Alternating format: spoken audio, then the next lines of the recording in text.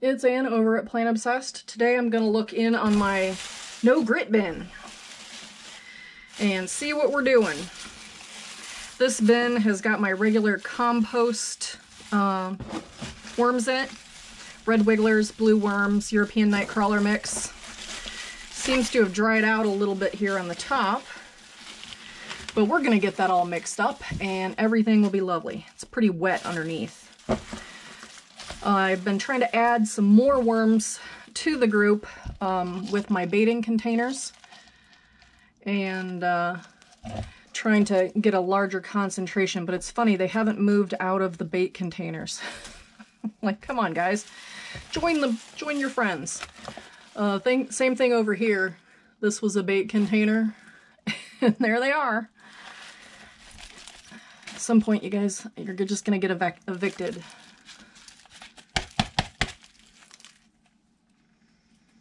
All right, get these guys in there. So just looking at them, they look like they're very healthy. Still seeing good sized worms. Trying to look to see if I see any cocoons. If you see any cocoons, let me know in the comments.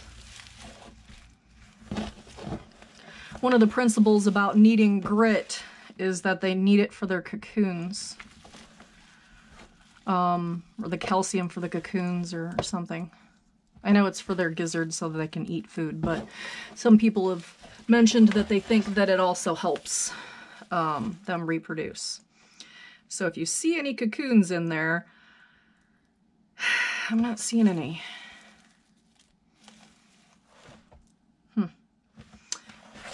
Not as of yet. See it. Oh, wait, there's one. Little tiny one.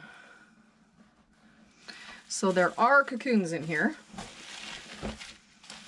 It's keeping moisture, even though the top of it was pretty dried out.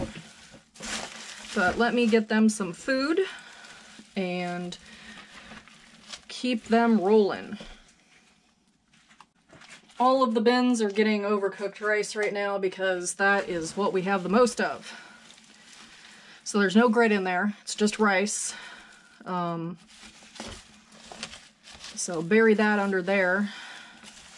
That should be interesting in about a week. Maybe put that little apple in there too. But continue to add comments about what you think about the no grit bin. So far so good. It looks like this one actually just laid a cocoon just now. So that's pretty good. I was a little concerned they might not, or they might need it for that. But let me know your comments below. This is just an experiment. It does have leaves as well as paper bedding in here. And just feeding it like the rest of my normal bins, whatever it is that I have is what they get. So let me know your thoughts. All right, guys, well, that's it for the no grit bin. All right, guys, well, if you liked the video, give me a muddy thumbs up. If you're not already a member of my worm family, click that subscribe button. And if you want to know what I'm doing when I'm doing it, ring that bell icon. All right, guys, thanks for hanging out with me and my worms, and everybody, have a good day.